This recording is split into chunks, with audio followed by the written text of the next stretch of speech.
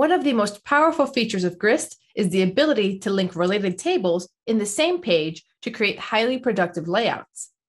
Let's create a useful dashboard in our job applications document. It would be great if we could pull up milestones related to each job application on click. Let's do that now. Click on Add New, Add Widget to Page, and select Milestones.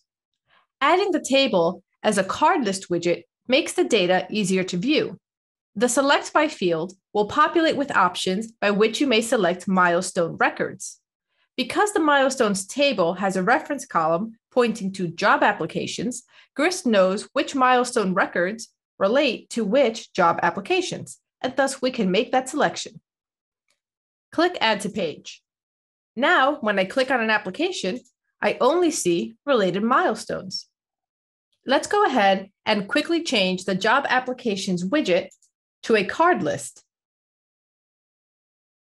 That looks better. By the way, you may also edit data selection in the widget menu of the Creator panel. Let's select the Milestones widget and navigate to the Data menu. In the Select By section, I can deselect selection by clicking on Select Widget. Now I see all of the milestones regardless of which job application I click. But that's not very helpful. So let's reconfigure our data by selecting by job application. There, that's better. We now have a productive layout again. I can click on a job application and add a new milestone. Let's say we're applying to Grist. Fill in the milestone card.